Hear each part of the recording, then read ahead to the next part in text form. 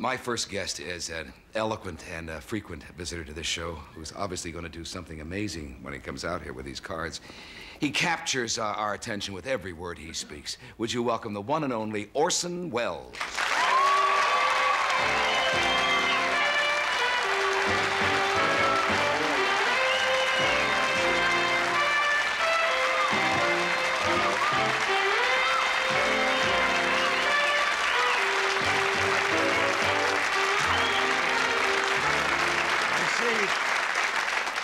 You have lost that 20 pounds that you lost last year. I'll get you for that. And congratulations. Thank you. And look at you. You have dropped about what? But losing a lot with me is so little in its general effect. Orson, it's very just beginning. Noticeable. Anyway, I'll tell you what happened to me that made me happy about being 70 years old. 70? 70.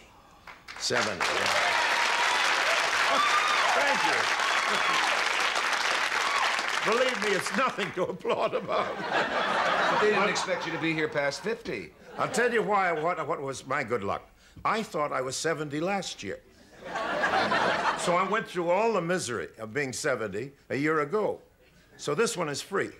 Well, that was wonderful to have two of them, right? Two, yes. Yeah. I suppose. But no celebrity, just let it slip by and... Oh, no, I hate birthdays, you know.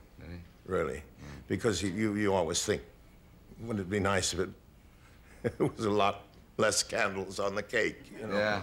As it is now, when they bring out a cake with my right number of candles, it looks like the Chicago fire. Are there certain parts of your life that were really joyous?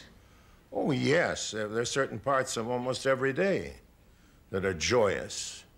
I'm not essentially a happy person, but I have all kinds of joy. And there's a difference, you know. Because joy is a great, big electrical experience. And just happiness is what, oh, I don't know, it's a warthog can be happy. And I don't want to knock warthogs. Why did I pick on them? What about painful times? Enough of those to do. I'm saving those for my book. Yeah. Were they usually associated, though, with your work? The pain?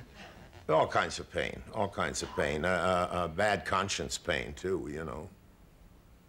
That's the worst, the regrets, the things you think you didn't, the times you didn't behave as well as you ought to have. So that's the real pain. The women in your life are...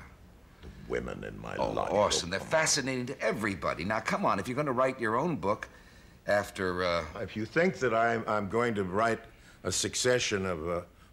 boasts or lies about conquests of that nature, you're mistaken. I think that there's much too much talk and not enough action in the world.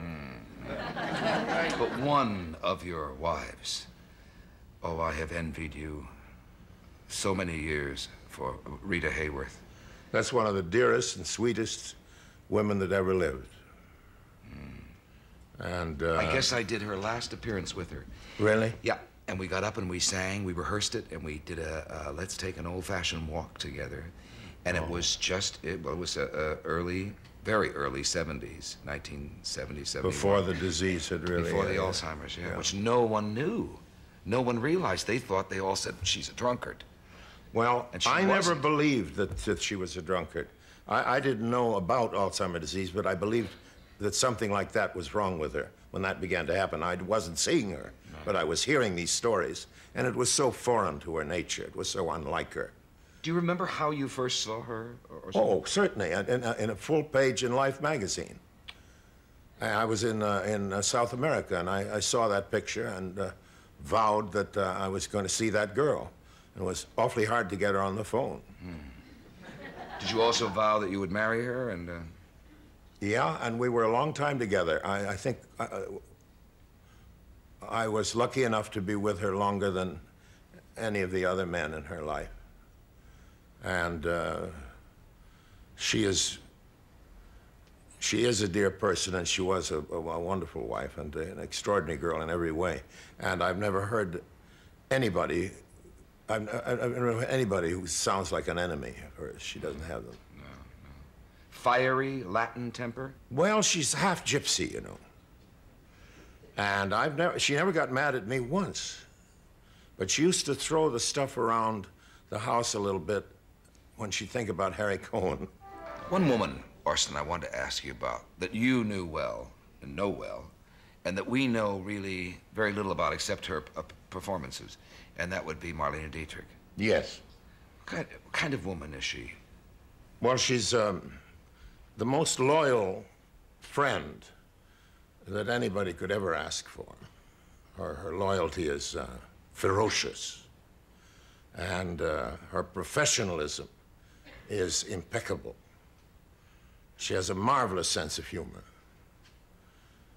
She was one of the all-time glamour people. And we did our magic show together, you know, for a long time. And so we had not only a long friendship, but also a long professional association. How would you compare what we are experiencing on television, Orson, these prime time, well, they're called soaps, they're prime time dramas. I'm talking about Dynasty Dallas, Falcon Crest. Well, they're soaps, come on. They're soaps. How would you compare There's nothing those? wrong with being a soap. It's a perfectly legitimate form. But isn't that exactly what you were doing on radio? Those No. I acted in soap operas in the day to make my living. I did a lot of those. I remember I played a cad in one of them. I was trying to seduce a girl. It took us about 13 weeks in one rumble seat to get anywhere. It was the same plot as we see on TV now. Yeah. But it isn't. My own show wasn't a soap opera. We did the same kind of thing you make movies of, full-length stories, Right, you know, with only one commercial break. And you were what? At what age at that time? About 20? I was young. Young. And All that success at that age, hard to handle or easy to handle? you know that anybody who has trouble being successful doesn't have any sympathy from me. Right. But at 22, Orson, you But you were the child genius of Broadway. I was a success at 16. Oh. I was a star in Dublin, so I was an old-timer by then. And I was just awful busy, you know, and awful lucky. I had a tremendous streak of luck, and I was very grateful for that, because I'm not being fake modest talking about luck. I do really think it has everything to do with anybody's life.